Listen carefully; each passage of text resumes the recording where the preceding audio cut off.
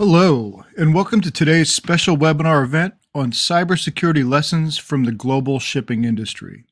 Today's webinar is sponsored by SecurityScorecard and produced by Actual Tech Media.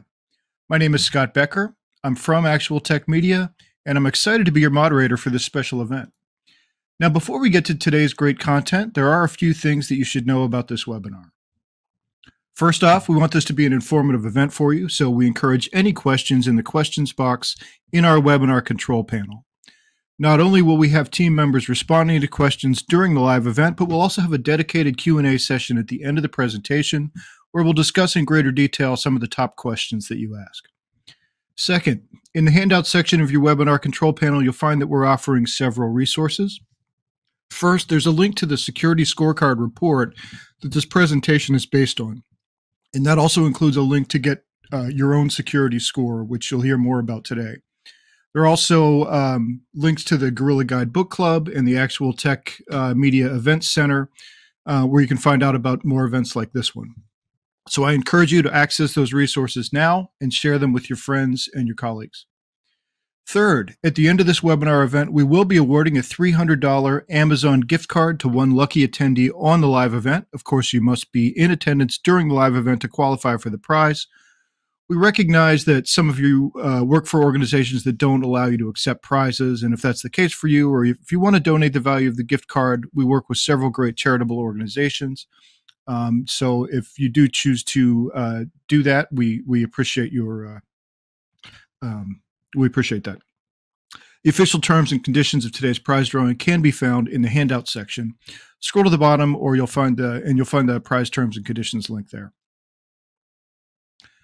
Finally, one of the best benefits of this event is the opportunity to ask a question of our expert presenters. To help encourage your questions, we have a special additional prize for you. That's another Amazon gift card, this one for $50 for the best question. At the end of the event, we'll look at all the questions, pick out the very best one, and contact the prize winner. And with that, let's get to today's fantastic content. So I'm excited now to bring on our expert presenters. We have Matthew Anselin, who's Director of Sales Engineering for SecurityScorecard, and we have Cassandra Madulka, Senior Data Scientist at SecurityScorecard. And they're going to be walking us through the findings of a new report from SecurityScorecard about security in the global shipping container industry. And we're fortunate to have Cassandra here, as she was the lead data analyst on the report. So it's a rare opportunity to hear directly from the source of a report. The findings are fascinating. If you're in the shipping container industry or you do business with those companies, obviously the information here is going to be relevant to you. Even if you're not, global shipping is especially sensitive to geopolitical tensions, as we've all seen in recent months. You know, with issues in shipping affecting everyone, since we're all connected via a global supply chain. Beyond shipping, we'll get a view from Matthew into SecurityScorecard's sophisticated overall process for gathering security information and developing ratings for different companies. In that sense, the shipping container industry also serves as a case study for security practices more broadly. So there's a lot of great security info in here for everyone. So it's great to have you both here, and I'm going to turn things over to Matthew to start us off. Thank you. And before we get into the research, I did want to give folks on the call a little bit of background as to how we obtain this data. Security Scorecard is in the third-party ratings business. So we give an A through F letter grade to close to 12 million entities globally. We do that by measuring the amounts of exposures, vulnerabilities, cryptological problems, various elements across their digital footprints, and we're comparing them against other organizations of similar digital footprint size to see if they're doing better or worse than their peers in various categories to obtain those grades. But the collection mechanism that we've deployed globally to collect this data is massive. It's extensive. And so we're touching every single IP in the entire IPv4 space in a non-intrusive fashion every day.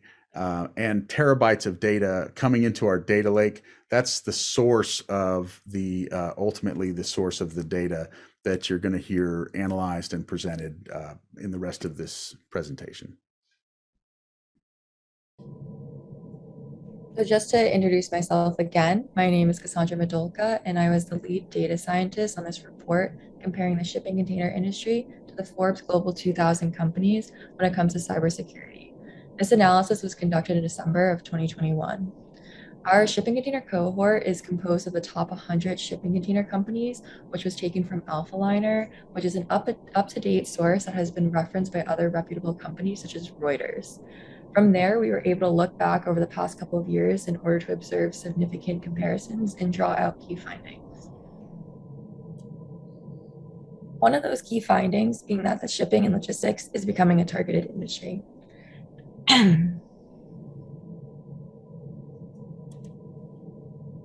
Generally, we don't see much cyber activity in the shipping container industry in the earlier years, but lately we've seen an uptick in data breaches. In the earlier years, there were virtually little to few reported data breaches within the shipping container industry. However, in the past few years, a couple of huge breaches broke this pattern. And based on the general trend of increasing cybersecurity attacks, it's likely that this will continue to increase in the future.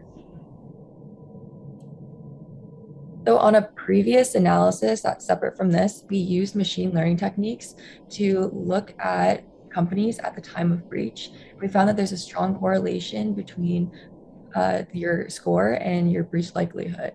More specifically, if you have an F letter grade, you are 7.7 times more likely to be breached than if you have an A. So this is not a magic crystal ball. It does not mean that if your company has an A grade, you will never get breached. And if you have an F grade, you will get breached. This is more about chances and probability. And interestingly enough, we see that this trend occurs in the shipping container industry when we look at median total scores from 2018 to present.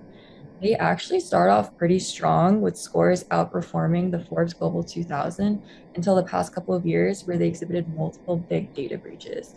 And even in 2021, they continue to remain lower than in the earlier years. And since lower scores correlate with breach likelihood and hackers are definitely looking to attack that low-hanging fruit, this may suggest that the shipping container industry is becoming a more targeted industry for cybersecurity attacks. Cassandra, that's interesting research.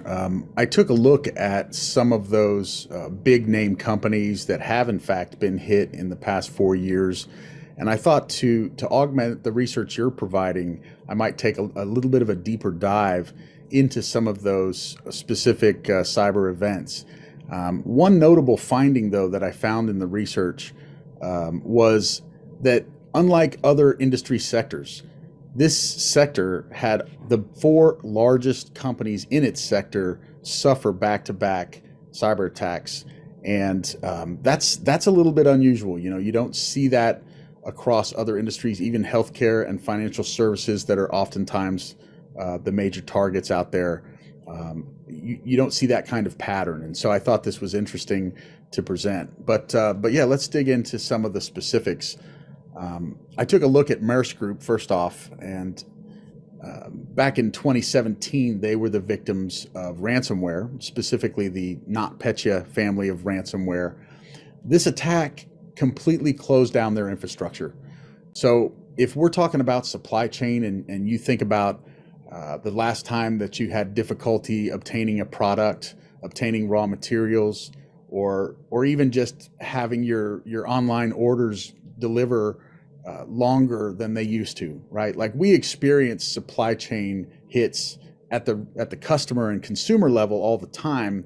Of course, that trickle down effect comes from the ultimate sources of these products. And when you're talking about completely shutting down the infrastructure of one of the world's largest logistics and shipping companies, then you can expect that to have a large impact on the availability of goods, the availability of raw materials. So it's no small thing to say that it caused complete infrastructure shutdown. But let's look at how that happened and some of the data around that. So this particular flavor of ransomware initiates using an SMB exposure. So exploiting the SMB protocol is not uncommon. Many of you may remember in the past when the NSA hit the news for having some big backdoor into computer systems that was called Eternal Blue. That was an SMB-based exploitation as well. WannaCry, another big name malware family that is still active today, also leverages SMB exposures. And an SMB as a protocol exposed directly to the internet, is one of those things that SecurityScorecard looks for on a daily basis across large swaths of companies, the 12 million organizations that we score today and growing. Interestingly enough, Maersk Group today in 2022 has a score of 84. They have a B. And I looked at the analysis for their company over the past 12 months, and happily, they have no SMB exposures in the last 12 months. Not now and not in the last year, which is excellent, because it's this kind of blocking and tackling, shutting down these exposures, these services that can be exploited, or putting them behind firewalls or other protections, is certainly the blocking and tackling of security that we all deal with. But here's an example of what can go wrong if we miss one that leads to a critical attack like this. So I also looked at a more recent one, and this is the CMA CGM situation. Now, interestingly enough, they got hit 2 years in a row, same month. Sorry for them. September 2020, also a ransomware attack, a different flavor. This is the Ragnar Locker ransomware family. So if you're not familiar, Ragnar, its claim to fame is that before it encrypts the data and holds that data hostage like typical ransomware, it first exfiltrates the data, which is a more complex process to pull off. But by doing so, it gives them the leverage against these companies that maybe don't want to pay the ransom. There's a threat of having all of that data published to the public internet. And that's a big deal. Now, being a Chinese company, it's very difficult to get a lot of detail around this particular attack out of them. They don't have the same reporting requirements as some other countries. But we know from the research we do have that this particular family of ransomware, it uses a host of different methods, including the standard exploitations that you hear about, server-side exploits, unpatched machines being exploited, but they also leverage things like social engineering and phishing email attacks, the classic "don't click that link" scenario, which then leads to exploitation, remote control, and remote access occurring, right? And that's what gives rise to the droppers to be able to put these malicious pieces of software into the systems, exfiltrate the data, accomplish the encryption task against that same data, and then execute the ransom contact. So again, basic blocking and tackling, the types of things that tools like ours look for on a daily basis to ensure that these security gaps can be remediated before they're able to be used against you. In 2021 here, just a few months ago, there was also a data leak incident with CMA, not as bad as the first one, I would imagine. However, customer data was leaked, this time due to a weak API, or an application programming interface. So when you think about APIs, these are very, very commonly used as machine-to-machine conversations between companies all the time. So yet another security gap that can give rise to access and being able to get at that data via the API just points out the necessity to have visibility into your supply chain so that you can try to head these types of things off, or identify and remediate any risk before incidents occur. One interesting finding that ties to this that I found in our data, when I looked at the last 12 months of history for CMA, there was, if you see the orange and blue lines on the graph there was this unusual dip in score there for a period of a few months. And what that was a higher incidence of exposed employee credentials. And what that's measuring is when employees of a company use their work email on sites that might be social, might be entertainment based, might be, anything really. But by using your work email on non-work sites, it adds the risk to the organization. And the reason for that is if one of those sites gets breached and their user information is compromised, then you'll have valid email and username combinations out in the public, which can make an attack very, very easy then back on the company that that person works for. So you're connecting your work self and your personal self out online.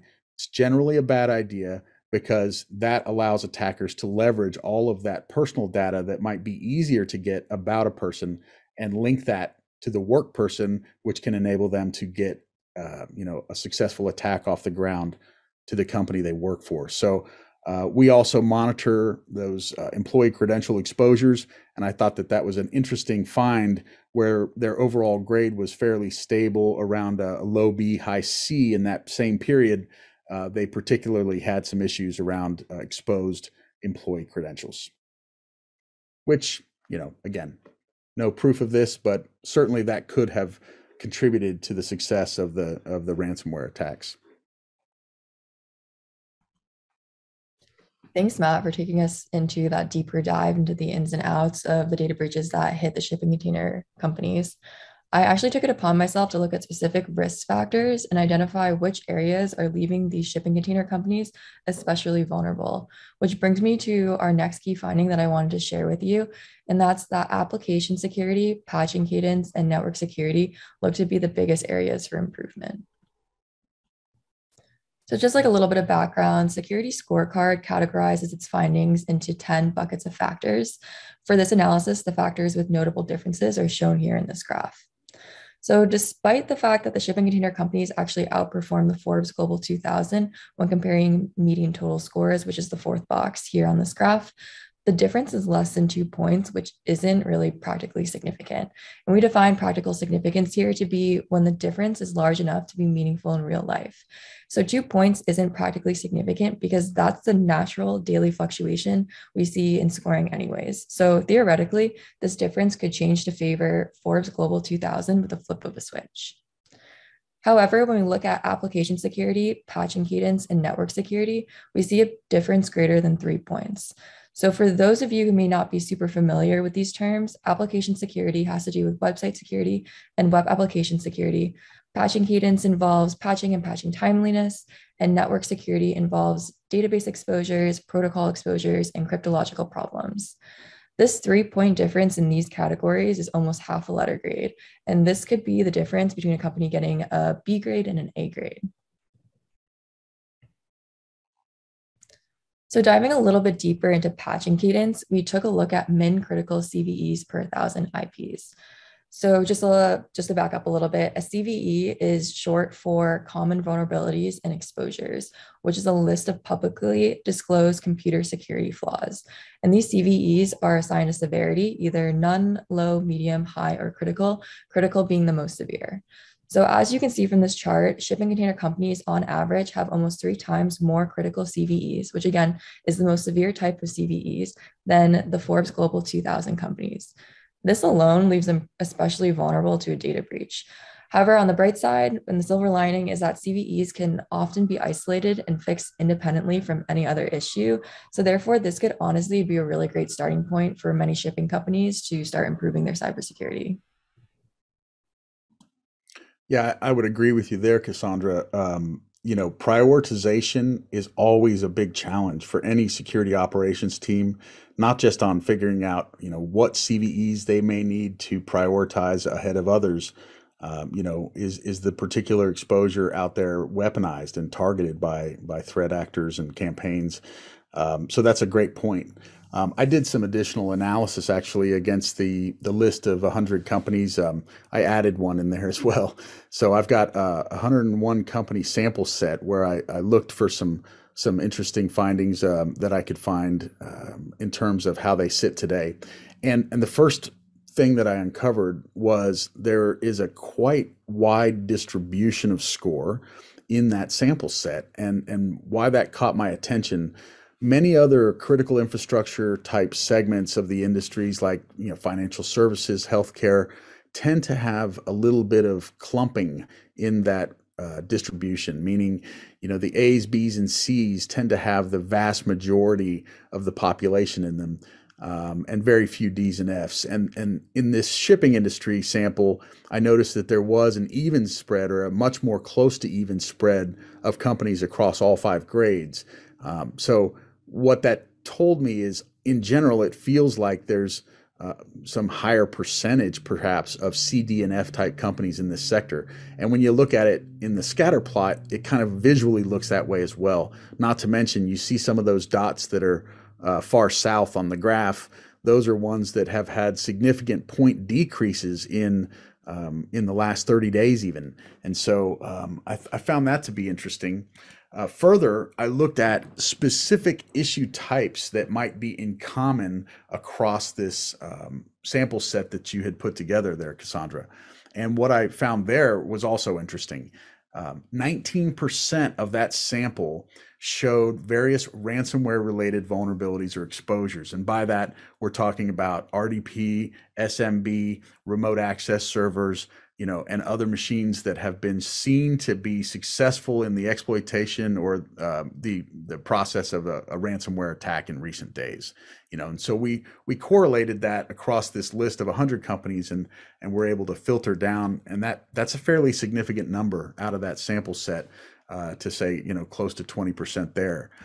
Similarly, I looked at another type of exposure, and that's database exposures, and there was 20% of that same set also in that class, where Postgres or MySQL or Microsoft SQL databases were being exposed directly to the internet.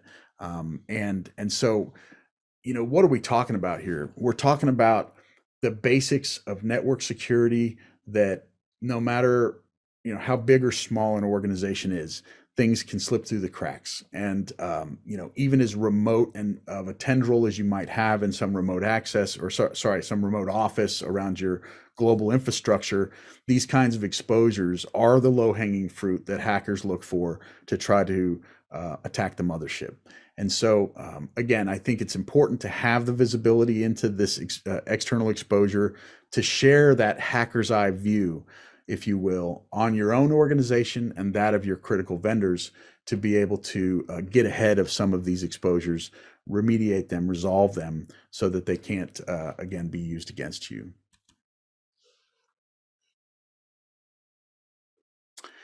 So at this point, that concludes the content that we had to share with you today. We certainly invite anyone who's listening who wants to see their own scorecard to visit us, and we'd be happy to share that with you. Or, of course, come download the report that Cassandra put together, so that you have the full copy of that and can see all of the methods and analysis contained within that.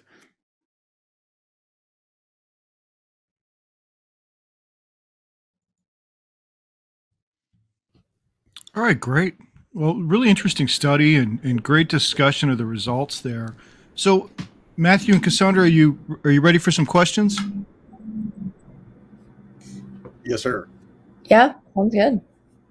All right, great. Matthew, this first one is for you. Can you give us a little more insight into how the risk scores are calculated? Yeah, 0 to 100 scale, A through F grade, like you're in school. Again, the grading all kind of starts at the issue level. So we have over 100 different specific issue types. Those are the specific technical findings we're looking for, like expired digital certificates, exposed services, potentially vulnerable servers. The list goes on.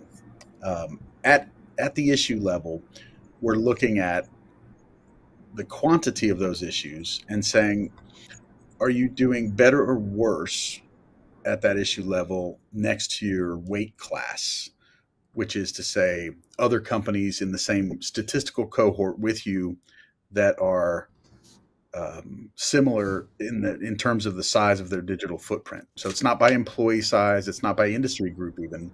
It's the strongest correlations and the best data that we've got is that comparison by size has the most relevance. And so, are we doing better or worse? How many standard deviations from mean above or below the group are we? And then that bubbles up into a factor score. There's these 10 factors, which are basically buckets of issues. And each of those gets a letter grade. And then those letter grades have a weighted average, which is applied up. And that's what determines the overall grade. Okay.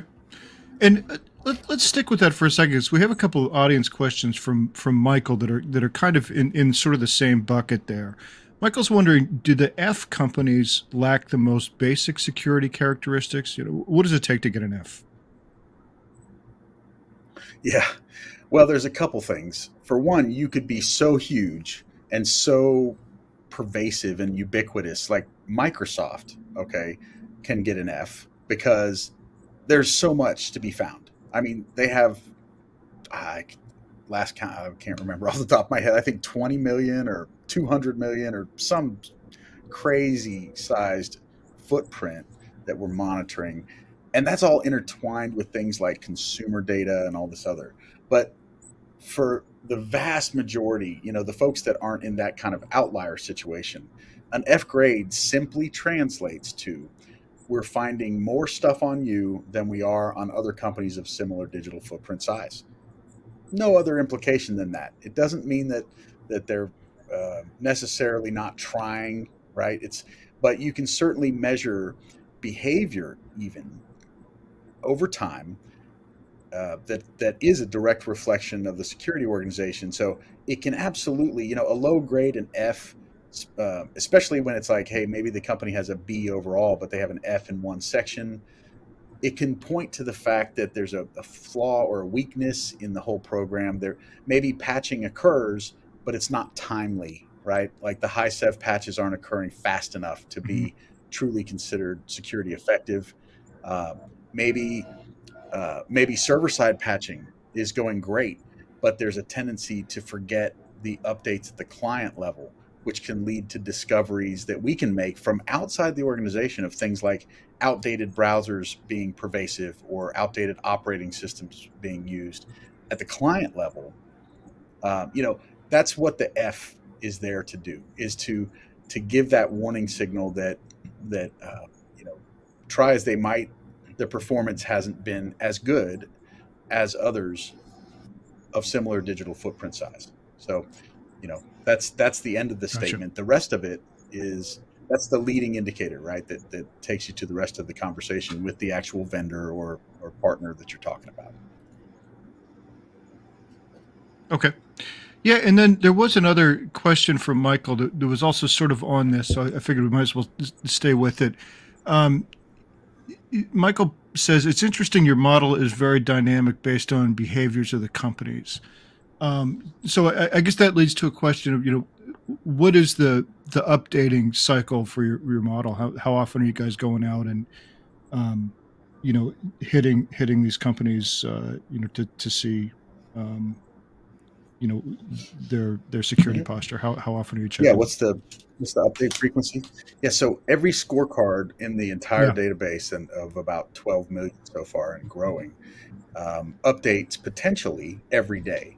And I mean, the way that actually works on the back end is that signals are pouring into this huge data lake. They get filtered and normalized and QA'd and then published and so every scorecard might update once a day. The bigger the company, the more likely that's going to happen. There's more things to see happen, right? And then the collections occur at various cadences depending on the issue type. So, but the short answer is every day. Every day we make new bread here. All right, great. Cassandra, this next question is for you. In the shipping report, why did you choose to look at the critical CVEs instead of all the CVEs? So, as inferred by the term critical, we believe that critical are the most urgent vulnerabilities to address. In addition, we also included information surrounding patching cadence. That particular risk factor also includes all CVEs in its calculation. So we believe that those two together kind of give a better overview of that risk. Okay, super. Matthew, for those planning on doing business with a shipping container company, is there a way to compare the cybersecurity strength of different carriers? Yeah, absolutely. Like we just talked about how that scoring works.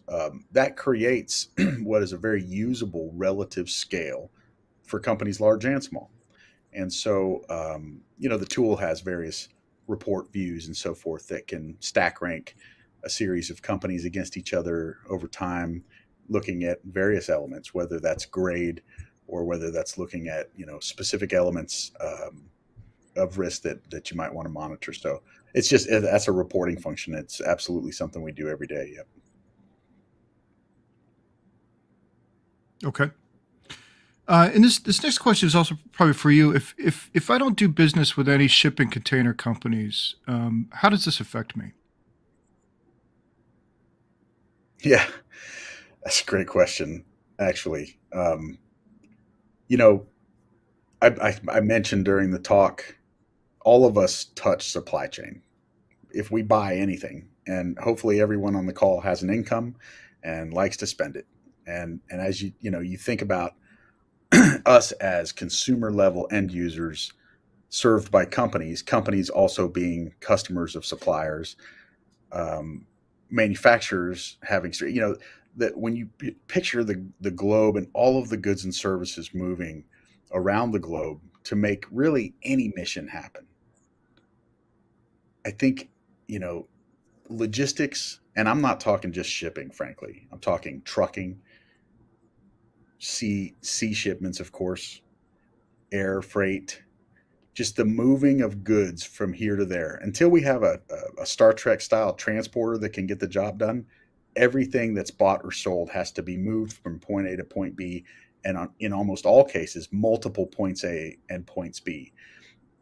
So I don't know how someone could not be affected by this, but at the same time, I think the theme that we heard throughout the whole talk is that the security findings that we're presenting, they really do apply to any industry. We're not talking about threats that are only specific to the shipping industry. Ransomware is not just a shipping container industry problem, for instance. It's everyone's problem. And so the lessons we glean from Cassandra's work, and really just bring us back to the same truth that cybersecurity professionals all live and breathe every day, and that is, you know, no matter what your industry, the blocking and tackling of cybersecurity has to occur, or you're the low hanging fruit, and breach is an inevitability. Okay. Hey, another audience question here, Matthew, and they're asking, do you have a hypothesis on why lower rated, higher risk companies have not yet been targeted? It seems major hits have been mostly on B rated. Were they lower rated at the time of the attack, or the higher risk companies generally lower revenue? Um, and I'd also Yeah. be interested to hear Oh, your hypothesis on that. yeah. No, that I think what he's referencing there is the four companies that had been hit in the shipping industry here in the past 4 years. Three of the four now have Bs. And you know what? I did not go back and look at that's something we should have done, Cassandra. My bad. But I could get back to you with what those scores look like um, back, 3, 4 years ago, and at the time of breach, and what kinds of possible leading indicators might have popped up there. I did a little bit of that, just trying to do that analysis with the exposed employee credential bit on the CMA. But I think you know one thing that's true, and again, anybody who works and lives security here and has to go get budget every year to try to accomplish a mission with a limited budget knows that after a public incident, after a major shutdown, after a huge attack occurs, it's amazing how much funding is available for cybersecurity projects. And it is very common Hmm. for us to see large attacks that may have had some good indicators prior, some sloppy practices that were certainly tracking along for months prior. We've seen a lot of that. We've seen companies take that downslide, over a few period of months, and suddenly from a B, now they're a C, now they're a D, and then all of a sudden they get breached. We've seen that, but I think the real answer is a breach is a wonderful motivator to senior management to to bolster cybersecurity. Unfortunately, it's an afterthought. That's what we've all dealt with over the years. But no wonder most of them are a B now. Is kind of my point, because they got hit hard Mm-hmm. and they got hit in the wallet, and they realized that the millions they lost is nothing next to the $100,000 request somebody might have been making that could have fixed it or averted it. Right, right. And Cassandra, that leads me to a sort of related question. So, your analysis suggests that shipping container companies have lower cybersecurity scores than the Forbes Global 2000. However, they have a lower percentage of data breaches. Do you kind of have a theory of the case on that? Yeah, that's a great question. It can honestly be a bunch of different things. It could be potentially that on the whole, the shipping container companies process less personal data, so therefore those companies are less attractive, and that can account for the differences. It could also be that the Forbes Global 2000 may contain higher profile companies and shipping container companies. Regardless, either way, it's still important for shipping container companies to make sure their cybersecurity is strong in case of a potential data breach. And this analysis also only looks at the number of data breaches and not necessarily the magnitude or the severity of the data breach. So we also need to keep that in mind. Okay, gotcha. Matthew, this next one's sort of a technical question, I think, about the product. So I'll point this one to you. From the audience, where do you get information for the CVEs, and does it update automatically, and how often does that update? I could also CVE answer this specifically, question, and Matt. yeah, you want to take it, but I was going to say, first off, CVEs are just but one issue type. Just to be clear, there's almost 100 of them. CVEs represent one little factor group in terms of patching cadence.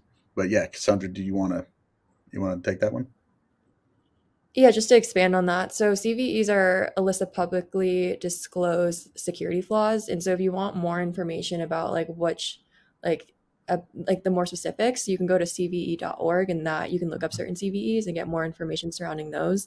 And for our database, we get it updates daily for us. Yeah, and Right. what it really comes down to is not all CVEs are detectable by public means. So that's another filter over what you might see on a public CVE list, like CVE details or the NIST site or something.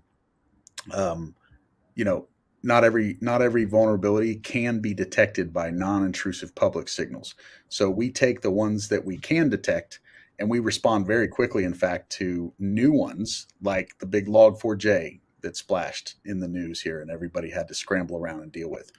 That's not the kind of vulnerability that you would think is detectable externally, because that's an internal log version number inside of some server that you would think you can't get that non-intrusively. In fact, we did find a way to get that non-intrusively just from simple, like a kind of a web crawling that analyzes HTTP metadata response.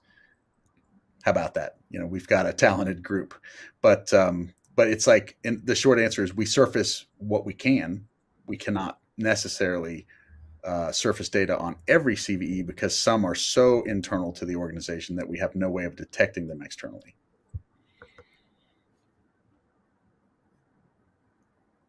Okay, gotcha. Great. This next question comes from Harvey. He's asking, how are suppliers managing the use of shadow IT in their organization?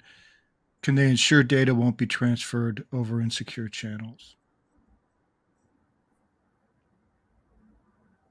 You want me to take that one, Cassandra? Yeah, go for it.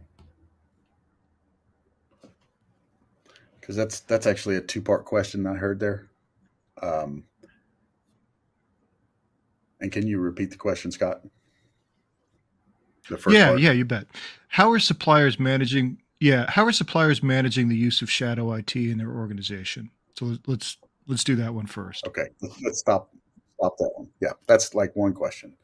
There's a lot of different Yeah. ways internally to do that, and so there's lots of specific tools. But one way people use our product to do that, I mentioned that we're cataloging these 12 million companies. Well, the first thing that has to happen before a scorecard can be born is we have to map out the digital footprint, and then that digital footprint has to be continuously updated. So that's why we touch every IP every day, all that. So we have a capability where you can flag your IPs and domains. For instance, if you're looking at your own scorecard, right? This is a self-monitoring use case, even though the tool is ostensibly, very much a third-party monitoring tool. But folks, certainly second most popular use case is to look at yourself. And it can be very interesting, especially when you analyze your digital footprint from a perspective of what is SecurityScorecard tagging as mine that I may or may not feel like is mine, right? Or may not have on my spreadsheet of IPs that I routinely pen test, for instance.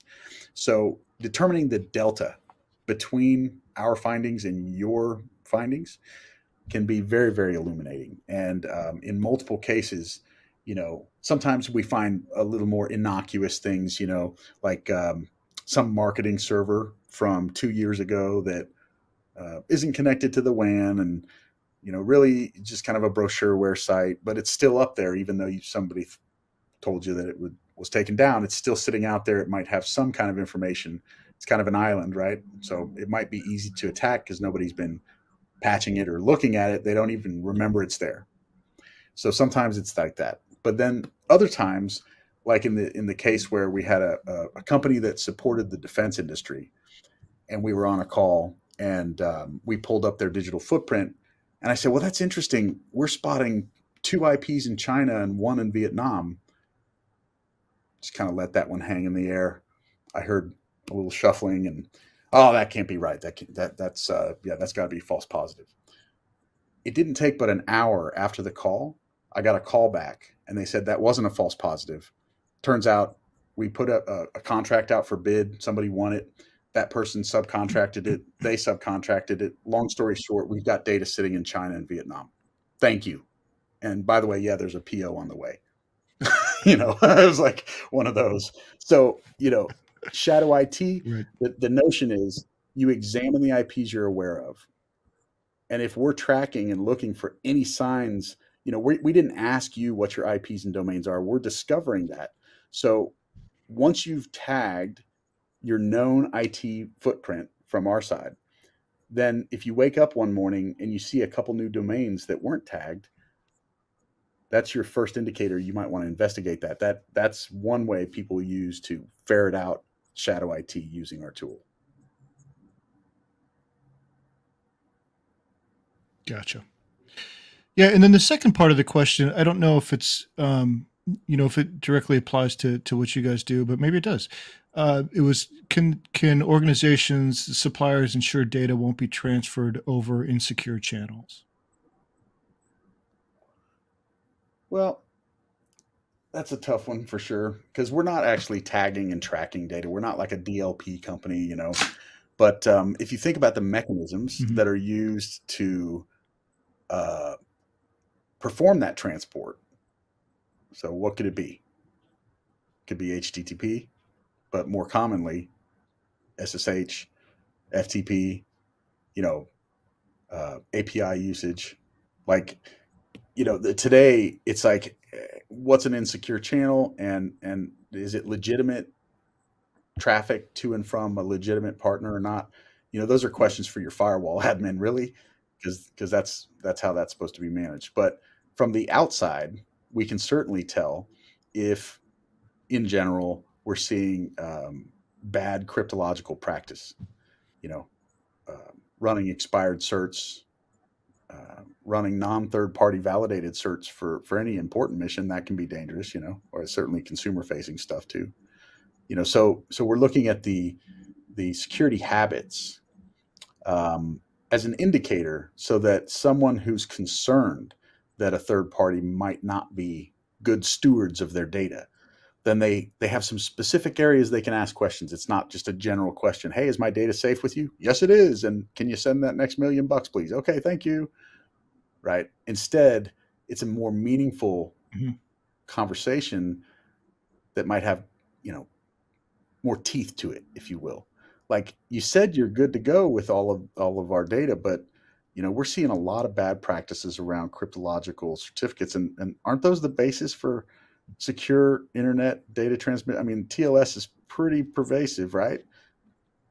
And then you ask the questions, and that's what it's meant to Mm-hmm. do. It's meant to be a guide, a leading indicator, like something that's a directional guidance that says you might want to look over here. Here's a little smoke. Go see if it's actually on fire. Okay, great. Cassandra, this next one is for you. What area of risk should shipping container companies be most concerned about based on your findings? Yeah, so based on the report, in my opinion, I think between the number of critical CVEs, which again, if you remember the chart, was almost three times more for the shipping container companies than the Forbes Global 2000 companies. And that coupled with the low patching cadence score, I believe that patching cadence would be the first area to begin with, and more specifically, those CVEs, especially since those can be isolated and solved independently of other issues. So I personally think that would be one of the best ways to start off with, and probably one of the more concerning parts. Okay, patch and cadence. Good advice, and good advice for everybody. Matthew, as you look at this data, what are some of the broader lessons of security that go beyond shipping that maybe this report reinforced, but apply to almost any organization? Yeah, just I hate to keep using the phrase blocking and tackling, but the Mm. general best practices of any security program: patch your servers, update your client applications, keep your crypto up to date, keep your crypto valid. Don't use deprecated crypto that can be easily brute forced. Don't expose databases directly to the internet. Do it like all the best and the best do, which is web stacks where the database is thoroughly buried and hidden from the light of day, right? I mean, all of the core security principles that you hear from any webinar. It's really that, because it doesn't always take some high level of sophistication to damage a company's reputation and cost them potentially millions. It's almost always the easy things. And then don't forget that last very, very important part, the human element. Your training programs matter. Your attention to bringing consciousness to cybersecurity to your employee base at all levels matters. And again, I think that's all just best practice stuff right there.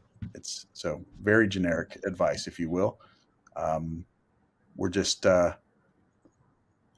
using a little bit of I don't know, maybe you call it faming and shaming to make sure folks can readily share and understand that information in an easy way. Like, everybody knows if you're an F, that's not a good thing. It's like, you don't have to be a cybersecurity professional to not like that. Well, good. Let's do something about it. Right. Yeah. Yep. Yeah. The generic advice that headlines are filled every year or every week, even with people who miss the generic advice, and now they have a breach or some sort of major security problem. Right. We have a question from Bradford, which sounds like a basic value proposition of your product, but he's saying, before or during an acquisition or business partnership, is it possible to obtain a report from SecurityScorecard initiated by either side? And maybe let me put that question to you first, and then I've got a follow up for you. Yeah, absolutely. So heavy M&A companies not only like to do the pre-due diligence work there, because we can set up private little teams within the platform, and they can you pick a name of a company, you drop it in there, you instantly see their scorecard. Very, very easy. Again, you can run the comparisons.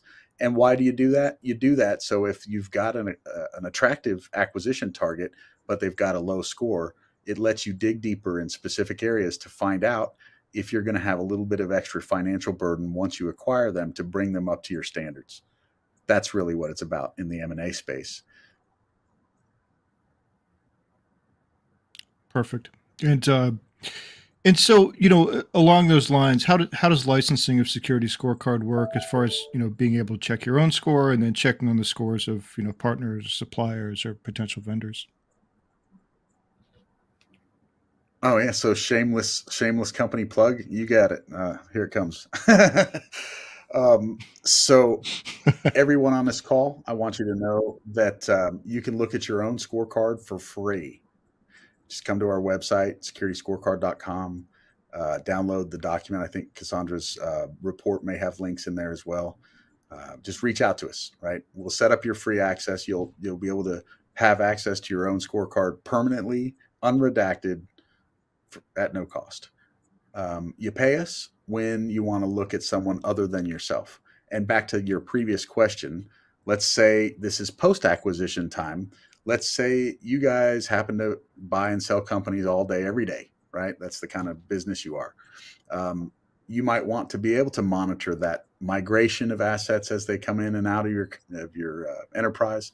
You might want to be able to independently monitor a bunch of brands or a bunch of subsidiaries or divisions or acquisitions that are operating as wholly owned subsidiaries, and we can do that.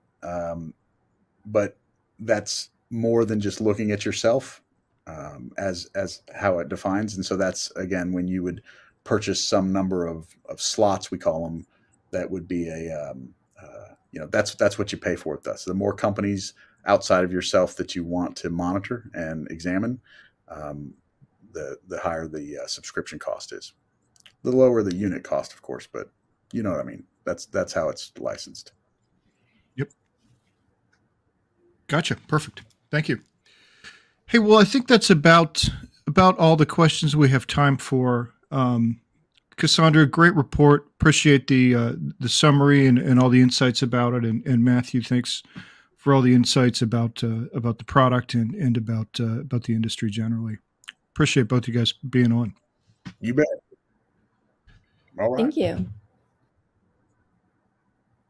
Yeah, and so just as a reminder, as Matthew was saying there, Cassandra's report is available in your handout section. This is almost your last chance to grab it here today, so be sure to do that. It's the top link there, Proactive Security Measures for Global Maritime Shipping. And as Matthew mentioned, it does have the link in it where you can go to the Security Scorecard site to check on your own company's or your own organization's scorecard. And before we do wrap up, we have one more piece of business. It's the $300 Amazon gift card prize drawing. And the winner of that $300 Amazon gift card is Mark Botticello from Pennsylvania. So congratulations to Mark. We'll be in touch to get you your card. And with that, on behalf of the Actual Tech Media team, I do want to again thank Matthew and Cassandra. And I'd also like to thank Security Scorecard for making this event possible. And last but not least, I'd really like to thank everybody for attending and for all of the great questions that you entered in there, throughout the session. That concludes today's event. Have a great rest of your day.